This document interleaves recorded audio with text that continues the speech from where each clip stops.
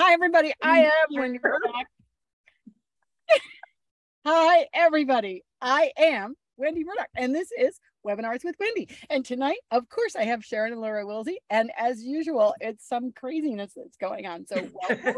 Thank you for joining us. If I blip out, I'm on the McDonald's internet connection and it keeps cutting out. So you guys will just keep rolling. Okay. We'll hold it together. We know how to do this. All right. All right. Take it away, Sharon and Laura. Well, howdy. We had previously talked, you and I, about, let's analyze an interesting facet of horse behavior that I work with all the time, and it's such an interesting thing from a science perspective, from really studying animal behaviors or from an ethological perspective. So really encountering equines as their own species, rather than how we usually think of them as, this or my horse, or, these thoughts and ideas about them. But one of the things that really stands out, the more that we decode their body language, the more evidence there is that their body language is so dependent upon the communication in the group of horses, because they're a herd animal. And it's hard for us to really relate to that, even though technically humans, we thrive in packs as well, but we have eyes in front, loves to hunt, and horses have eyes on the side, loves to hide. So horses, being a herd animal, it's also a prey animal, they have some fundamental differences in how they organize themselves, how they think about their world, what they're doing in the world as they move through it. And so some of those things are the foundational reasons why we get in conflicts with them. And the thing that Wendy, you and I were thinking of talking about tonight was, if you think about horses from the group mind, meaning that they consider themselves a part of a group, kind of like a hive mind, like bees are out independently getting nectar from different flowers, but they're connected to the hive mind, and they all, think of themselves as a collection, even though they're singularities. So, or singulars. So if we think about horses a bit like that, when, we just did some filming today of our horses going between a couple of different environments, and how the patterns that they take as they move through those environments, which are very predictable patterns, they're repeatable, therefore they're learnable and teachable. And it's not just our herd, it's herds in general. And even though domestic horses have different lifestyles, they have different experiences, sometimes they're kept isolated, this is still the nature of the horse. It's still what's natural inside that horse brain, what they were designed by nature to be like. So yes, they can be taken out and live in isolation and all kinds of things, but given a chance to live in some kind of nominal herd life, there are patterns that are so predictable and repeatable. So when you understand some of those patterns, it can help us, A, understand why horses do what they do that we don't like, and B, help to problem solve some of the issues that we have with our horses, because we have to step outside of our way of seeing the world, which is predatory. Whether or not we're hunting, you could even be a vegetarian, it doesn't matter. It's the nature inside of people to go for something. So we have and we get a dopamine hit when we find it, whether it's, ooh, there's the deer I want to hunt, or, ooh, there's a blueberry on a bush. Either way, we're still like, ooh, there it is, I'm going to go get it. Whereas horses' eyes are designed differently. They're prepared to live in a much more peripheral way than we are. They see, their eyes function totally different than our eyes function. Their relationship to the world is different than our relationship to the world. They don't need to hunt food. Food's on the ground. They need to be aware of hunters and get away from them. So our very way of moving through the world, just walking on earth, can be so substantially different that once I help people to understand those differentials, it can really help people, A, to understand what their horse is experiencing, and B, problem solve. So one of the things that I'm really fascinated in is watching more and more herd dynamics. And hopefully, Wendy, and I hope that you go with me, I got the heads up that there is a Grevy's Zebra Preserve in Florida. Really? Yeah. Yeah, PJ told me about that, and she said we could get tickets. They do. You ride out on horseback into the Grevy zebra herds. I think they also have giraffes and all kinds of wild animals there. But that would be great to go and see them. And I would love to take some videos and so forth. Talk about like looking at herd dynamics as natural as it gets, right? Yeah, that's really cool. Wouldn't it be so cool? It's not as cool as Africa, but it's pretty cool. It's not as far either. Yeah.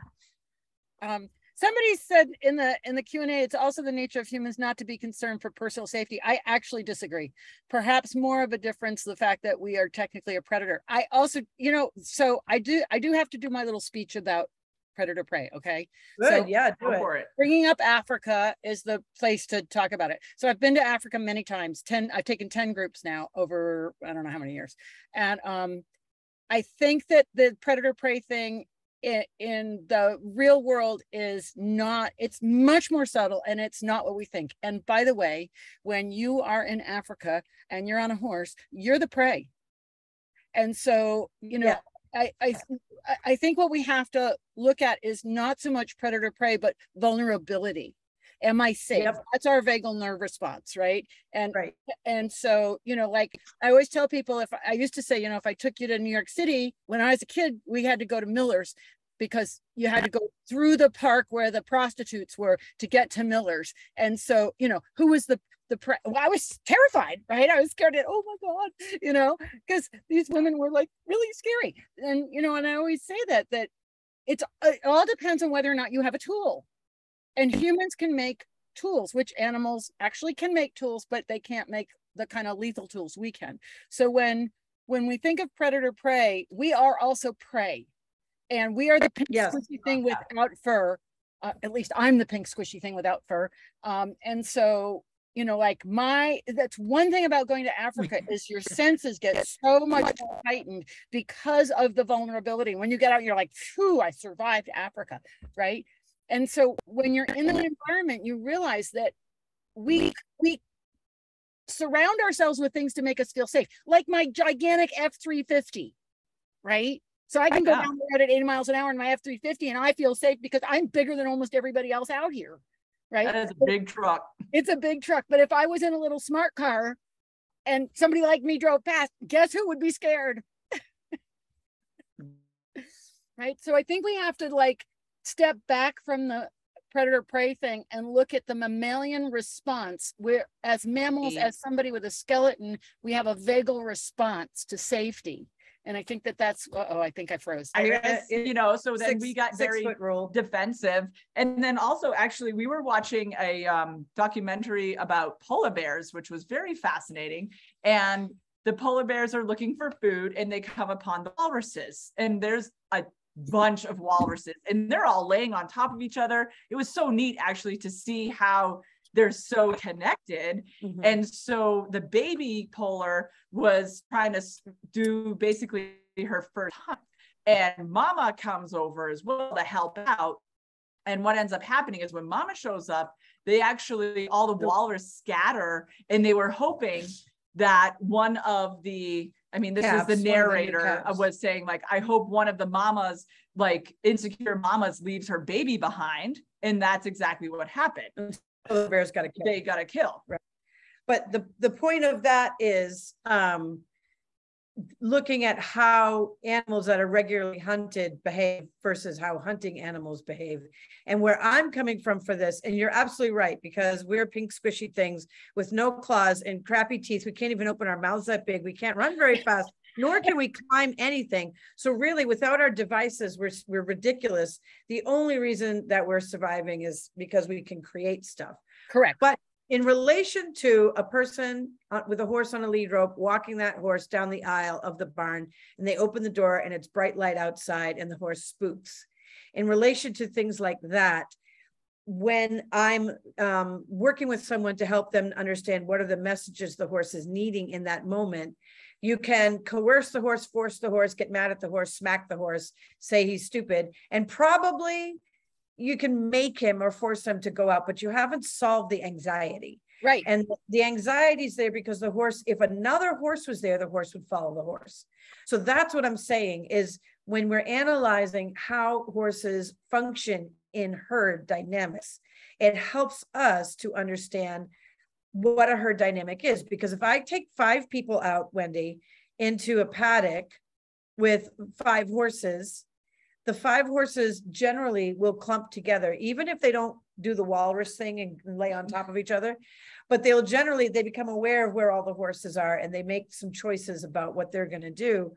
And generally the 5 people scatter and move around the herd and actually put themselves at odd positions so that if lightning was to strike, someone's going to get run over by a horse. It's guaranteed every time. And people do not have, it's not in them, even though we've been taught to walk in lines and stand in line. As kids, you get in line to go to the cafeteria and go out, stick together, blah, blah, blah. But as soon as people have their own opportunity and they're in a field of horses, they just take off. And this happens over and over and over again. And it's not inherent in people to stick together. And I always have to call out and say, you need to be a human herd. You need to find your other herd mates and you need to stick together. The horses need to know how to get around and you. You all need to problem solve together. The horses need to know if lightning strikes, they need to know how to not run you over. And if you're all spread out and just in fact, I had one person with me in the herd recently. This was a couple months ago. And I said to her, stick to me. You do not be within, I need to be able to reach out and touch you at all times. And we're walking along and she'd fallen behind a little bit. And suddenly she's 10 feet away. And literally a car went by and backfired and the horses spooked and they ran. And because of where she had to decide to split the herd to run around us to not run her over. But one of the horses grazed me, the youngest one, the one. Wow. She grazed with her shoulder at a dead run, grazed my shoulder as her way of going like, Mom, you fucked up. And so I was like, I told my person to stay with, and she wandered off. And because it's not instinctive for people to think we need to stick together in this way. We are so individualistic. Do you think we've lost that because of the trappings that we have? Like maybe a friend of mine a long time ago said the worst thing that ever happened to community was air conditioning. Think about it. Because prior to air conditioning, you'd sit on the porch and you'd sit on your rocker and you'd talk to your neighbors. And the minute we got air conditioning, we went into our houses and we lost the sense of, and I've thought about that lately and it's like, wow, how true is that? Right? That because tribes like, and I'm going to go back to Africa. The thing that's so interesting that I love about Africa is that our crew is a community, and we might have a chieftain of a tribe and you won't know it, but the tip that we give them goes back to their community and they take care of each other. And so, how much of this is actually a result of our society as opposed to our nature? That's true. Yeah. That's true. But I also think in the sort of Northern European societal structure has been very isolationist, very individualistic for a long time. So I wonder, we've kind of been bred to do this way. We've been away from a tribal mind for such a long time. So I wonder about that. I don't know. I don't have any answers for that. What I do know is it's predictable. It's predictable. Oh, yeah. That people always astray. They don't stick together. It's very hard for people to, then they have this weird feeling that they describe often in my clinics. They're like, I don't like it. I don't want to stick to other people. I have a different idea. I want to do my own thing. And it's like, yes. And that is going to fracture the horse herd.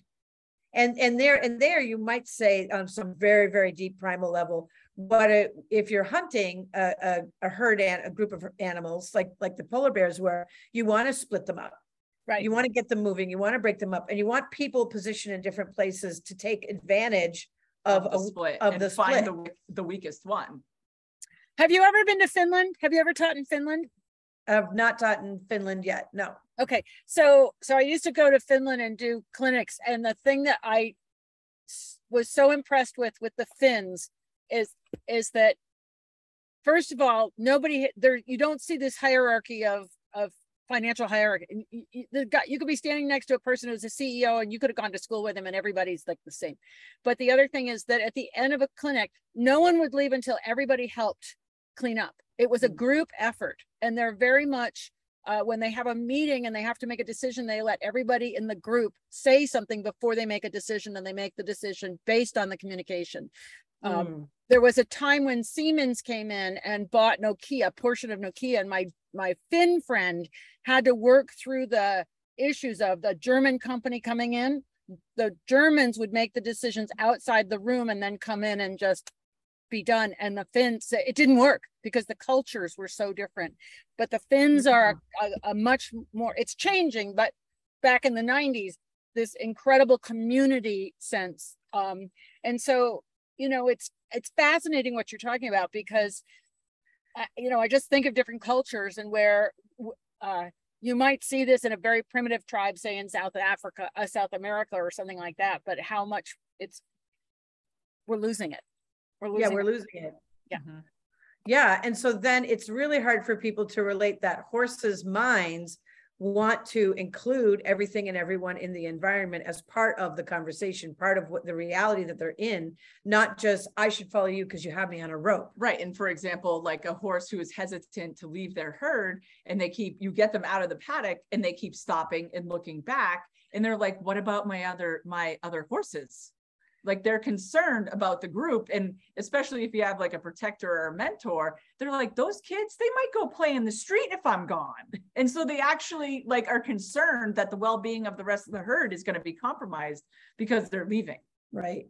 And we had an interesting, in the video that we did this morning, it was really, really interesting because as each horse moves through, we have this system where they can come out of their stalls and go through the indoor, and there's a side door off the indoor that goes into a grazing area. So it's really neat because you get to see them moving through different environments and how they navigate each of those environments. And as they move through this narrow door, they have to go one by one. And depending on which horse is fulfilling what role in the herd, they're doing different things. What's interesting, when they get out to graze, that's a higher risk area because no one has checked it for bears yet, right?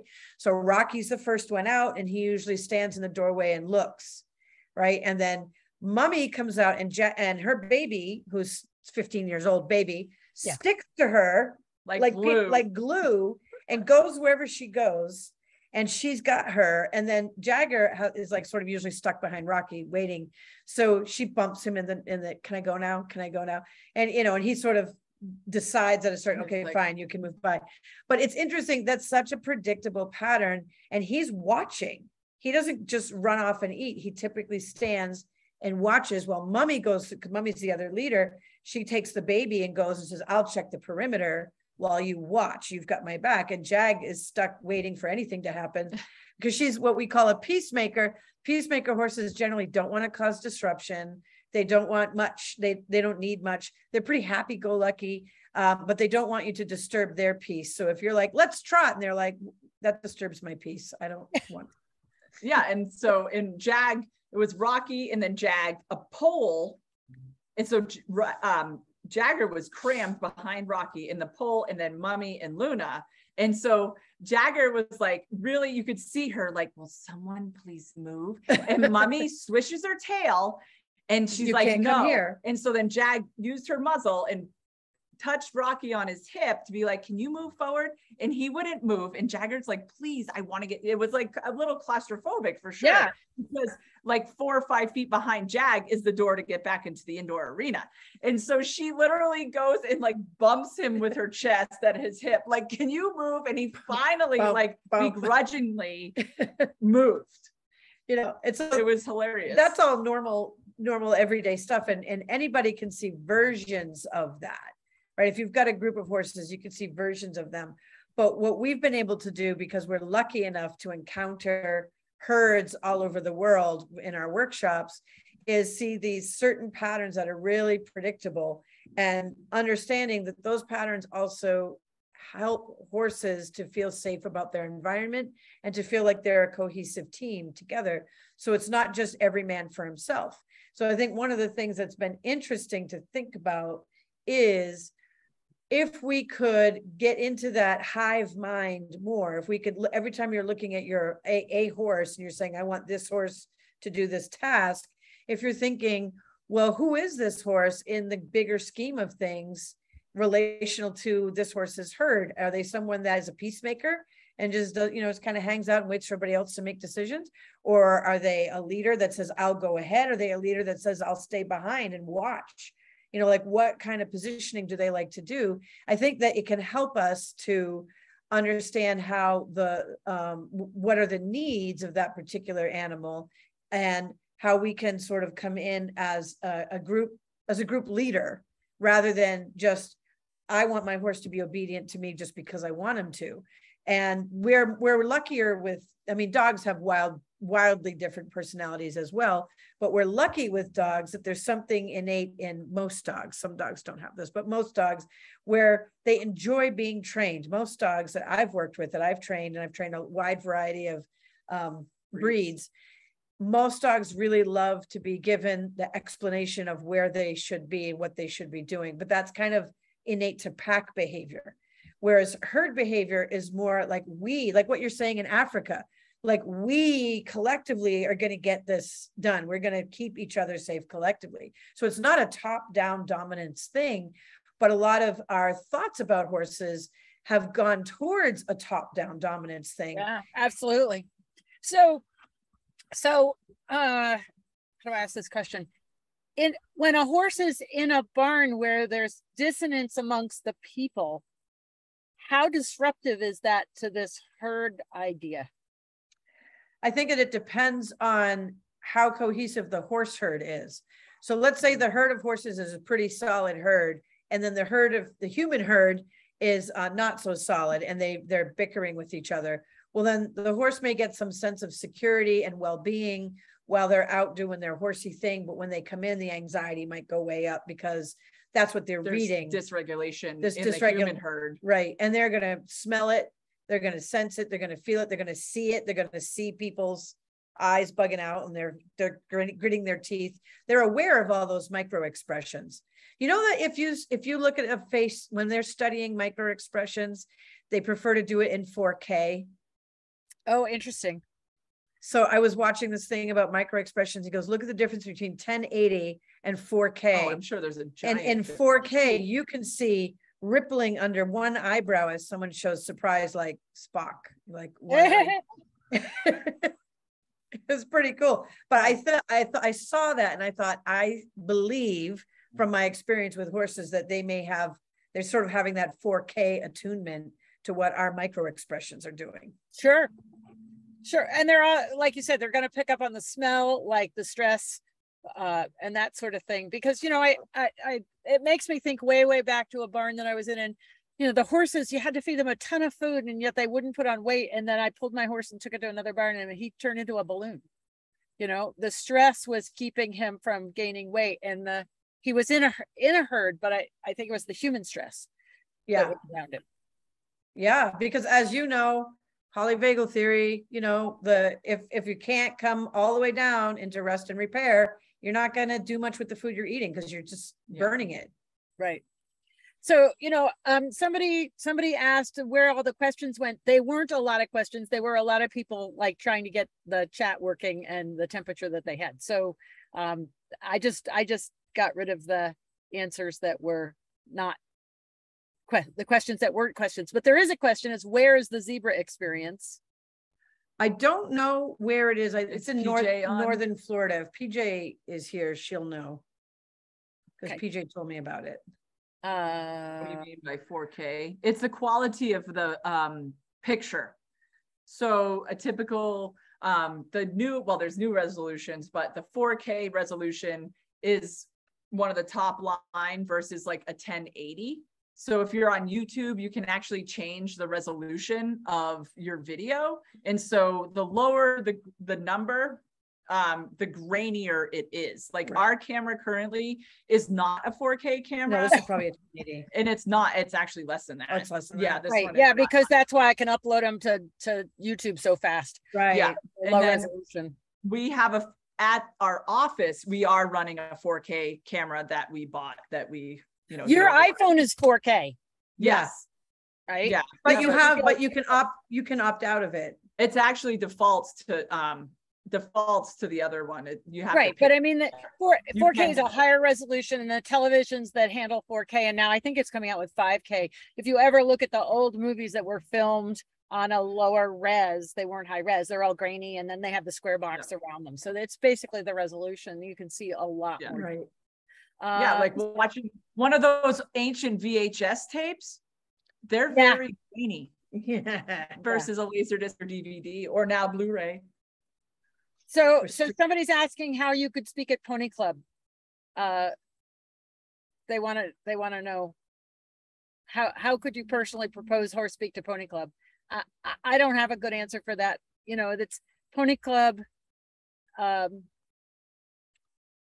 I've spoken at 4-H. Right. And they do have an annual meeting. You have to actually, I just applied. You have to apply to go and speak at their annual meeting. Add it to the list. Yeah, exactly. I mean, to me, like I would put under a heading of equine management stuff, you know, like how to have safe equine management that includes good bonding. So like boundaries and bonding, or how to add enrichment to your horse's regimen, or how to have an enriching relationship but not sacrifice safety, like things like that. Yeah. So somebody, I think PJ answered, north of Jacksonville, there's a wild herd of Somali ass. Somebody wants to go, that she wants to go observe it. It's white, I don't know if this is all supposed to be one word, PJ, whiteoakwildlife.org, because only the wildlife.org came through as a link in the Q&A. So somebody's asking, in a stable situation where horses are let out one at a time to pasture, the thunder just rolled, would it be better to lead out a group together, given each horse coming out doesn't know if the pasture has been checked out? Interesting. Here's our quick solution for that, if it's possible to implement this. And it's so simple. This is what I love about horse speak. A little can go a really long way. When you're leading the horses out, if before you open the gate, you touch the gate in 3 different places before you open it. So you touch it, you breathe, you touch it, you breathe, you touch it, you breathe. Then you open the gate. When you put the horse in, you've basically said to the horse, I've inspected this environment, and you've given them a chance to redirect their focus onto what you're showing them, which is to inspect the environment. And we found that something as simple as that, or taking them inside the gate and touching 3 spots on the fence. So touch a spot on the fence, walk 2 feet, touch another spot, walk 2 feet, touch. And when you touch it, you don't want to go like, hello, fence. You pause. You need to like, hi, fence. Hi, Make fence. sure it's not the electric fence, right? Not the electric fence. Well, if you need a little extra zing, if you didn't have your coffee yet, you could put your foot on 3 stones. You could just stand there. You could just walk 3 feet, stand there, whoo, and breathe out. But basically, you're signaling, I've inspected, it's okay. And what's really cool about that is our horses, they taught me horse speak. And I said, you know what, let's do this. Let's go out and touch 3 spots before we turn them loose. And it was amazing, the difference. And it depends on the character that you have. Like Jagger is the peacemaker and Rocky is the mentor. And typically in Protector, he's like every role in the herd. And so typically I will bring Rocky out first. And there's no problem to bring Jag, the peacemaker, out. And sometimes I'm like, let's switch it up, which horses really like patterns and are not too much into switching it up. Let's do an experiment. I like to see, like, explore. And so Jagger is then hesitant on leaving the barn if she's the first one out. She has to check in with the floor. She has to check in with all the other horses. She has to check in with it takes forever. Everything, and it takes forever. And so then she might actually not want to go outside without someone else. So then I decide, okay, instead of like elongating this experience, I'll bring Rocky out and let her hang out in the barn loose while she keeps exploring. Put Rocky outside. I'll come back into the barn. She's still hanging out. I bring her right out, no problem. We don't have to check in with the floor or anything else. So it really is fascinating to understand what role they are and how they react or interact with their environment, because it can either like cause extreme frustration Or you can be like, and then you can be like, aha, I get it. You really do need to check out your environment. Got it. Instead of like, come on, horse, why aren't you walking with me? Oh, if I take a couple extra moments, check in with different things in the environment, you feel much better about leaving it. And it helps with trail riding. So if you have a sense of the horse that is more comfortable being at the head, and another horse that's more comfortable being at the heel, because the head and the heel are the two lead positions. Right. And then all the other horses want a peanut butter and jelly in the middle. And some people get a bee in their bonnet about, well, I want my horse to lead, but that horse may be the worst leader. And then all the other horses are getting upset because Ned can't lead. What are you, crazy? Like then they start pushing. And I'm sure you know this from trail riding in Africa, like you're out on these long treks. And horses have their position that they're comfortable in. And it can change in the line, but the lead horse, I mean, there's this one Mushala, he's a boped, and he is a lead horse, and he will just go. And then you'll see all the horses kind of form in different places. And then during the day, it will switch. And some horses might drop back and other horses will move up. And so always at the back is our Maasai guide. That's his job, right? So he's always at the back. But it's fascinating to watch how the herd changes around even in a couple hour ride, right? Yeah. Not just because they're going to the next camp. But it is really, really interesting. But the lead horse, and the reason they are the lead horse is because they will lead, right? Yeah. And they have a couple of lead horses, Mushali being one, who's been a lead horse for quite a while. And so it's just really interesting. And there was an event we had, this is many years ago, and one of the guides was on a horse that was absolutely not a leader, and she really needed to go after the horse that had disappeared, and her horse just flat out was like, no way, Jose, that is. And he was one of the best horses in safari after that, but he was like, no way, Jose, I am not leaving this group. That horse could die over the hill. I don't care. You're on your own, people. You are on your own. I am staying with my buddies. Forget it. And, so it is really interesting when you're on safari to because it's such a dynamic herd, and there's all this changing of position and that sort of thing. Really, really interesting. I liked what you said, Wendy, about like you feel like there's a change within yourself, and when you get out there, in that, from what I perceive, you said at the beginning was like your sense perception start heightening because you are now out in the wild with very dangerous animals that you never know what's going to happen. Yeah. And you're in a human herd, you're in a horse herd, you're with folks who know this landscape, but you're still meat on feet, really, because you never know who's going to show up. Oh yeah. I mean, but we've had lion close to camp. There's not on my safaris, but there's been some, they've never lost a horse. They've never lost a guest. Okay. Let me just say that. Good odds. Yeah. But there are, things happen, and it's so like our leader, you do what he says and you listen to him. And so this was not on my safari, but it was the woman I got the safari company from. There was a woman, and she decided to go on walkabout until she left camp, because you're never supposed to go outside of camp by yourself. Okay.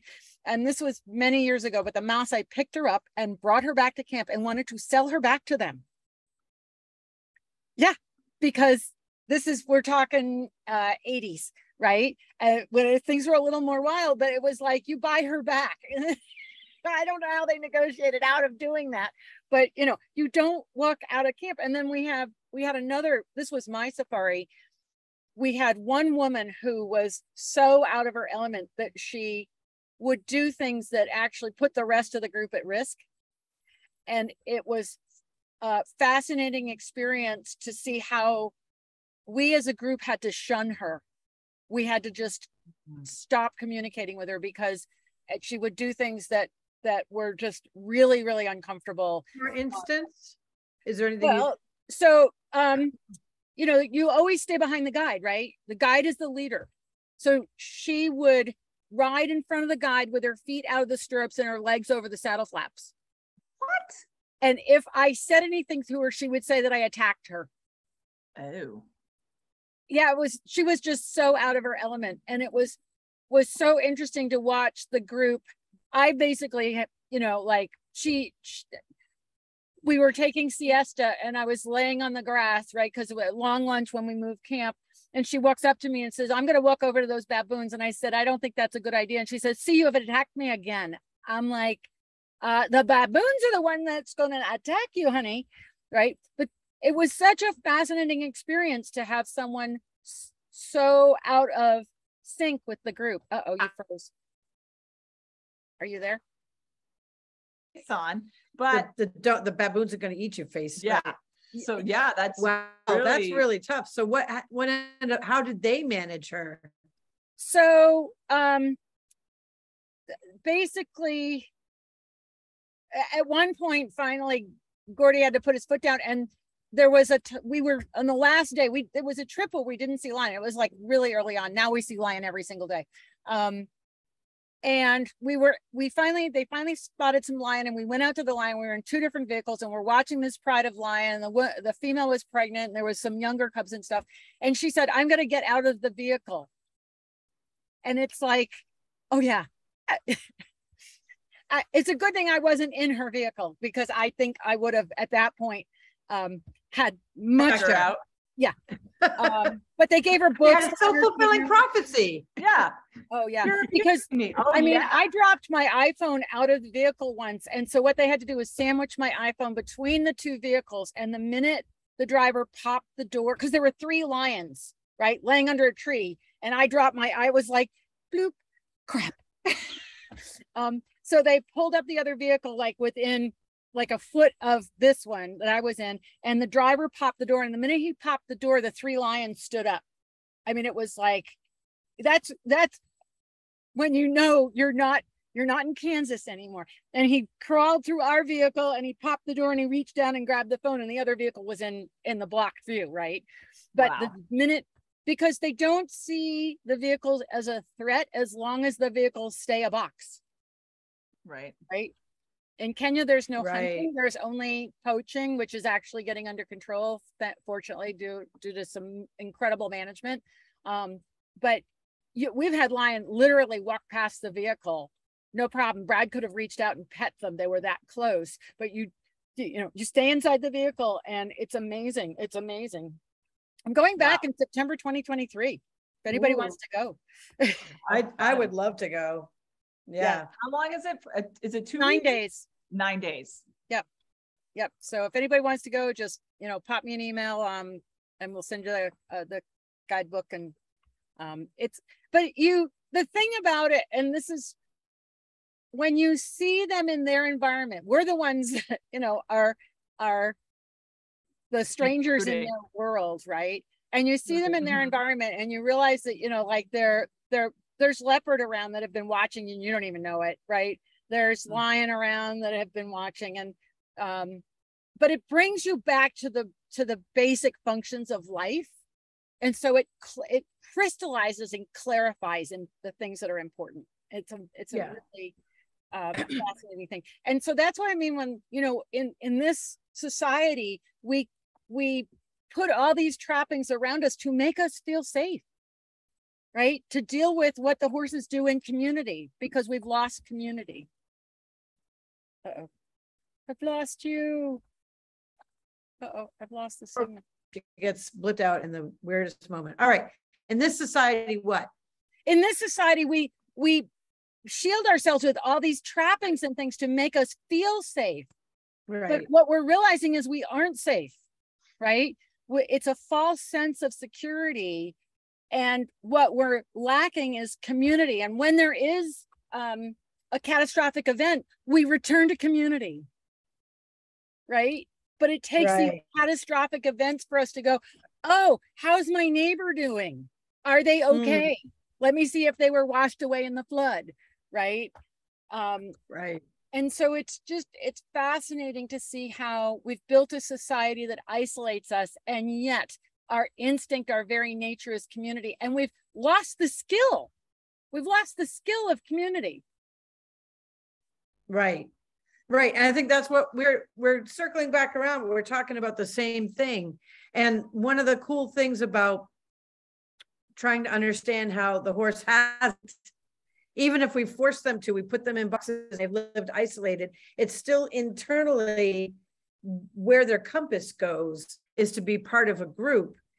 I think what I've seen happen to people who start to get it about being in that kind of group environment is something in the people changes for the better. Like they feel a deeper, richer connection to the horse, but they also can perceive a richer connection to nature, or even a more like subtle connection to people that they care about. It's like something in us, we've gotten very guarded, I think, on a lot of levels, and there's reasons for that. Absolutely. But there's also like, how do we then unguard when we want to be unguarded? Right. And so what what the Horsepeak tribe is, if you will, is a sense of community and understanding herd dynamics, of which we are also. Yeah. Yes. And our herd is a non-judgmental we're a judgment-free zone. It doesn't matter where you've come from in your horsemanship background or whatever, is you come into this really supportive group mind where people are just wanting to love their horse, have fun, and get some things done. Right. And be open-minded about a lot of other great things, like Surefoot. Well, but that's it. See, it's all part of the inquisitive mind. So when you have safety, you can be inquisitive and curious, right? And so when, one of my favorite sayings, and I can't tell you the guy who said it, but we're wired for connection, but trauma wires us for protection. And whether it's right, I love that quote, and it's in my PowerPoint, but I can't remember who said it. And so, with the horses that have had trauma, you see them defending themselves with the only way they can, with their teeth, with their feet, with their reactions, because they're now wired for protection because they've had trauma. And until we can reestablish the community, the sense of I hear you. And I think the number one thing is I hear you, I see you, I sense you, right? And when we establish that we see them as a being, they can then begin the process of healing. Yeah, absolutely. Like we have we have 6 values in Horsepeak, and there's 3 that are the top most when you have you're clear with your body language. So clarity, and protection, safety and protection. And safety. Those are the top 3. And then when you can have those 3, then you can come to the connection and comfort. And then we also include resources, which can be like food, water, shelter, things of that nature. Absolutely. But then we strive to be a resource. The human is a resource for the horse. So then if there is a spook, the horse can resource off of us because we're going to provide the safety and protection and be clear and let them know, let's check it out. What do you see over there? Oh, I see. Yeah, there is a lion over there. We should leave. And it's funny. I was just talking to someone recently who's studying with us. And the problem that she had, this is really funny. Like we went through this whole discussion, at the end of it, we were all smiling because I said, you know what your problem is? Your problem is that your horse is now calm. Yeah. Because she's like, she used to just jump when I said jump, and now she looks at me and says, well, why? But your foot's in the wrong place. And we have this, and she's like, and I looked at the video and I'm like, she's doing everything you want, but yes, she is saying, well, your body language is a little bit in the way of what you're really asking me to do. But okay, you're cute and I'm going to keep you, so I'll do what you're asking. And there's no problem. She goes, but she's not like spunky like she's not like leaping into the rafters of the barn. Right? So she's just looking over her shoulder like, that concerns me. But and so then I'm like, it's still her looking for safety and protection. She's just not in a red zone. It's more subtle now anymore. Right. And it was so funny to realize, like, holy cow, your problem is your horse is calm and you're not used to managing a calm horse. That's so funny, because that's one of the comments I get with Surefoot all the time is like, my horse is standing. I'm like, yeah. They're like, OMG, my horse is, I mean, it's standing still. It's okay. Everything's good, And I think that's one of the cool things. I mean, I liked the pads that you have that work on trauma. I like when I stood on them, I noticed that my brain went wah, wah, wah. It was really, really interesting. But do you know if those pads are sourcing or sort of working out? Is there a delineation between like emotional trauma or physical trauma, or does the body just kind of group it together? I don't think you can separate it. That's from a Feldenkrais perspective of body mind, I don't think you can separate a physical and emotional and a mental trauma, because they're so wired together. There's always a body element of all trauma, right? And so there's an emotional element of all trauma, and there's a mental element of all trauma. So I don't think you can separate it. And you know, the beauty is you don't have to worry about it. Right? You don't have to. Yeah, I know we have some questions here. Someone says, can you talk about taking a mentor horse away from the herd, or leading a horse who wants to be the lead horse and wants to be have the person to be behind to be the protector? So if you're taking a mentor horse away from the herd, again, this sounds too good to be true and too simple, but it's really worth trying it out. If you pause, like a sincere pause, not like I want to get through this, but you need to pause 3 times and make contact with an object in the environment, because you're saying, I'm checking things out before I make a change. So I'm checking things out before I make the change of putting you loose, turning you loose into the paddock, or I'm checking things out before I make a change of taking the mentor away from you and we're leaving the paddock. So whatever the change is that you're about to create, if you pause 3 times, 3 times is the magic charm. They do it too. So I didn't make this up. They showed me. That's what they tend to do when they want to make a change and they don't want the herd to get disrupted. So that's pretty cool. As far as giving protection messages from behind, they understand that we have hands. So if you're engaging your hand like a sign language and you aim your palm towards the hip, you're aiming your focus of attention through your palm. So you're focusing your attention to the height of their hip. They focus their attention to the height of another horse's hip to say, hey, I got you. The lion jump on your hip. So we're using our palm to demonstrate where our focus of attention is going. And that works really, really well for them. If you leave it up and you breathe out, and then you kind of slowly withdraw it. If you put your hand up and you go, I got your back, and then you put it down, it's not very effective because they don't know if you just swatted a fly. So you have to be demonstrative.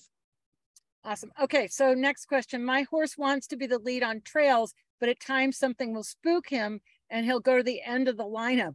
Then he'll want to go back to the lead when there's nothing to be afraid of. Why does he do this if he's an alpha horse?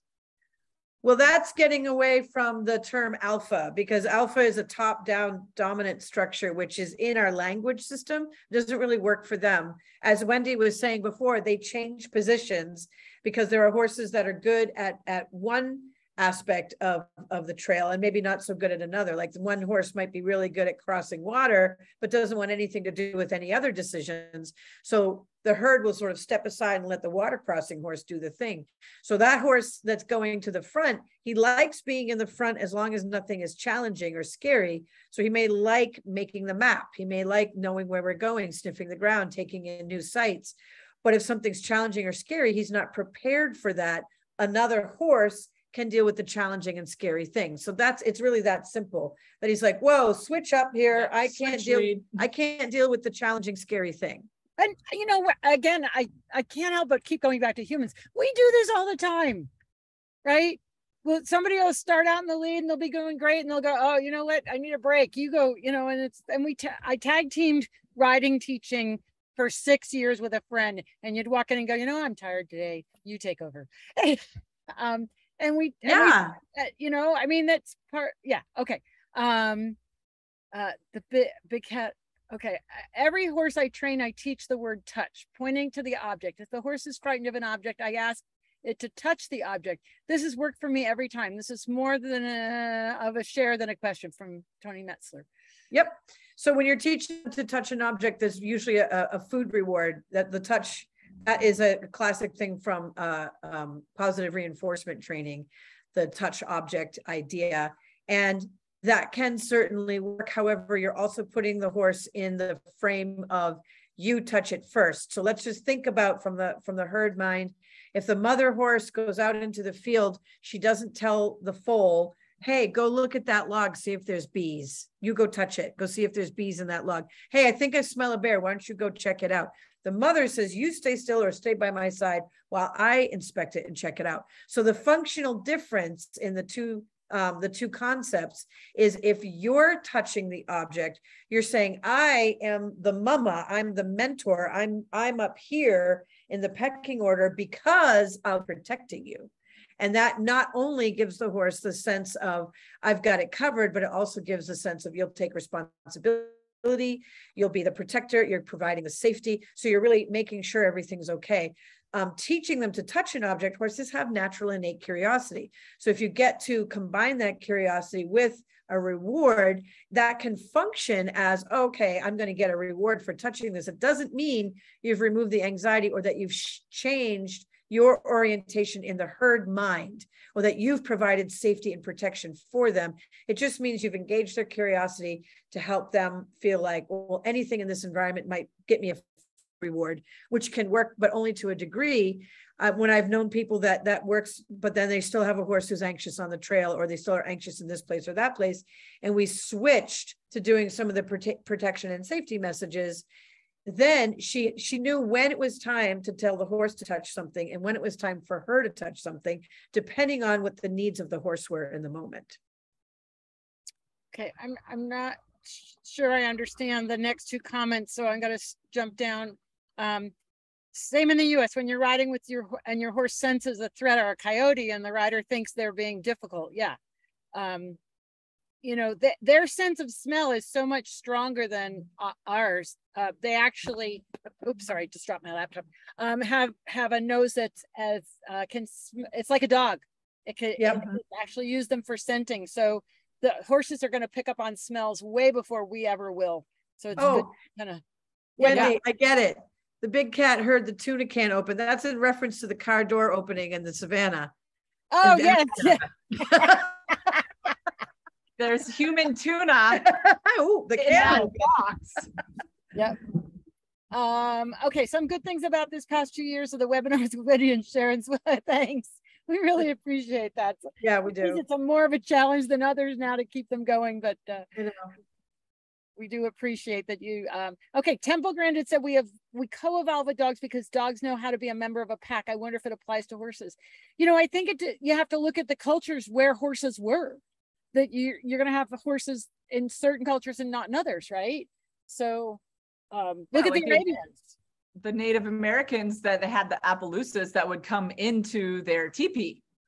Right, they bred them for that. So my answer to that is that in cultures that had horses for thousands of years, I have noticed that a lot of our body language might be somewhat co-opted from theirs, because there's a lot of tail messages that we do with hand gestures that people just accidentally do. Like, it's really like this, like, that's a tail swish. Oh, it is. It's totally a tail swish. Right. Yeah.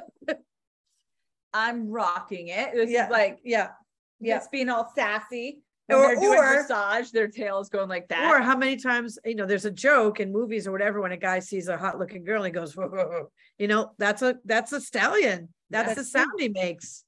I mean, there's a lot of interesting correlations because humans make such precise facial expressions, and so do horses. The shape of their head is totally different. So it's hard for us to recognize face because we see this elongation and we can't recognize it. We're thinking face is round with eyes, like a dog looking at you or a cat looking at you looks like a face to us. But horses have lips like our lips. They move like ours move. So they actually make more facial expressions with the lips and the chin like we do. Cats and dogs can't. They have fixed mouths and long, elongated lips in the back because they have fangs. So they don't make all of the nuances that horses make and all of the expressions in our cheek, our eyes. Horses don't have eyebrows, but they have that over the eye. They do have over the eye. I don't know. I had a quarter horse, a Hollywood Dunwich, a really well-bred quarter horse, reining horse, but she had a box for a muzzle and she did not have a prehensile lip. So, Andy, who could unlock anything and, do it, but she had that. So she was like, didn't have all those kind of mouth expressions. She did it other ways. You know, I've noticed that sometimes when there was a futurity reining horse that was it was a champion reining horse that I was lucky enough to ride. I learned a lot from this horse. He was really got me excited about reining and just sort of the whole, I went through a big phase with this horse because he was so freaking talented. And I was like able to ride this smooth stuff, but he had a box for a mouth and he also was expressionless in many other ways and kind of weird, like maladapted because he lived in a stall for 23 hours a day and was just ridden and then put back to the stall. And finally, we were able to convince the owners, like, they're not riding him that way anymore. Can you pull his shoes? Can he go outside? He didn't know what to do with rain or bugs or anything. Oh, wow. And I always used to say, he makes me think of someone who's mute because he didn't make a lot of expression, but I wondered how much of that was being isolated. Certainly are part of it. And the problem is you can't turn horses out with slide plates. I did that by mistake and it was really bad. Yeah. You know? I mean, so there's anyway, but she was fascinating because, you know, she just didn't have any lip dynamics, right? But she was very intelligent there. PJ Rossi saying a horse's olfactory bulb is the size of a Tootsie Roll lollipop. Ours is the size of a 1-inch stick, the size of 1 inch of a stick. There's no physical way humans can process the information horses can. We don't have the hardware. Yeah. Yeah. Cool. Yep. It's good to know. Size matters. Okay. So somebody says it is a very welcoming community. It certainly is. So the pad is a trauma pad. Right. So typically the physio pad or the hard orange pads. You don't want too much instability because it can be disturbing. So, you know, like you start there, and actually there's some reasons I think why that material works the way it does. I won't go into it today, but that is the one that I've seen very interesting responses from both horses and people. Yeah. Nice. Absolutely. We even say to a person, put your foot down. Yeah. Yeah. Horses do that. Yeah. They're like, I'm done. Yeah. Yep. We have a lot of sayings and expressions from them. So I think that there's interesting stuff about us and dogs, but there's interesting stuff about us and horses too. I think we'll have to save that for the next time. Yeah. And you know, you have to wonder. So, you know, horses have been with humans for a very long time, especially in certain cultures. And you know, in the times that we have now, there's more and more pressure on the horse industry in the United States. In Europe, they have integrated horses more into society. It causes other pressures on the horses because they don't have the kind of turnout that we can provide them here, but it does keep the two species together.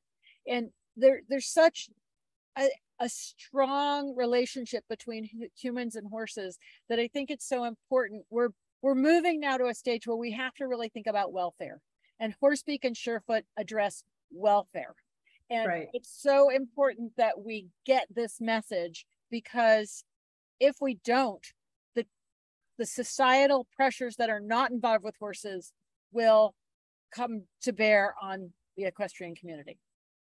Yeah. And so, you know, I just think it's really important that we keep educating and we keep pushing forward on the things that bring about greater understanding and welfare. Uh-oh, you froze again. Oh no. Are you going to come back?